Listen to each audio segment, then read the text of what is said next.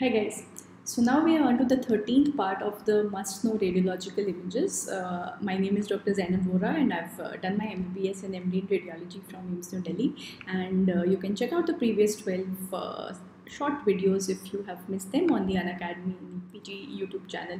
So today we want to talk about two important aortic arch anomalies which are very frequently tested in the entrances. Alright, so the first image that I'm actually showing you, all the way talking about aortic arch anomalies, usually they'll start off with dysphagia as the history, which will kind of mislead you towards a lot of GI causes. But it's very important to understand that when you're looking at this barium swallow image, there's a lateral view, so you can see that these are the vertebral bodies. So these are the vertebral bodies which are posterior while this is anterior. So we are seeing a lateral view, alright, where this is anterior, this is posterior, and what you find here is that there is this indentation, right? There is this narrowing of the esophagus as depicted on the barium swallow posteriorly. So this is why this patient has dysphagia. So what is this extrinsic impression on the esophagus which is causing this narrowing and hence the dysphagia? So this is because of a vascular anomaly. So when they ask you, you're suspecting some sort of extrinsic impression posteriorly at this level, almost at the level of the bifurcation of the trachea, just above it at the level of the arch.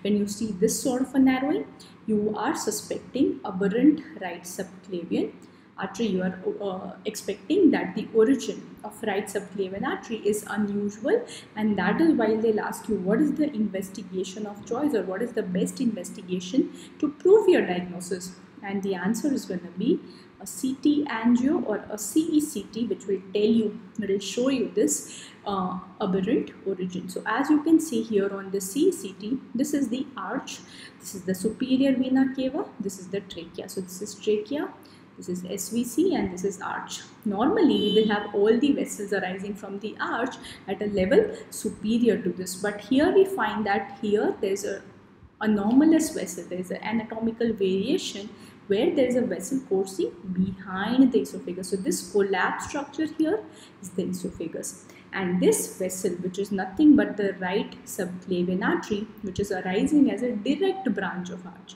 Normally the right subclavian artery arises from the brachiocephalic artery, right? But here it is a direct branch. So see this image. So when this right subclavian artery arises from the arch, goes posterior to the esophagus, it can cause compression, it can cause narrowing because of the pulsations. Alright, so that is why it causes dysphagia, that is why it causes this posterior indentation. So this is about aberrant right subclavian artery, also called as dysphagia ursoria, and this is the most common anatomical variation of the arch vessels that we see. Now coming on to this image here of a child who's again come to you with dysphagia, and what you actually find here is this narrowing, right? So here you are having this circumferential narrowing actually at 2 points, which is right also, left also, and you're seeing an AP image.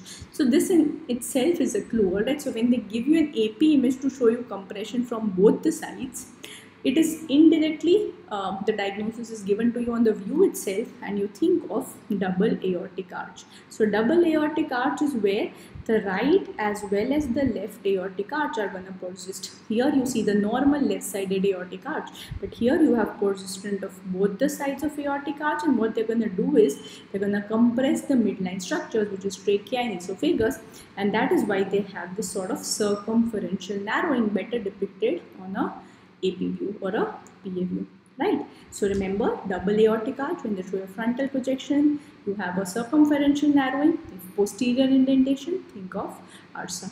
Alright, so these are two images that I wanted you to see as far as the vascular anomalies, which in turn result in esophageal narrowings, are concerned. So I hope this is useful, and see you with the next one. Thank you.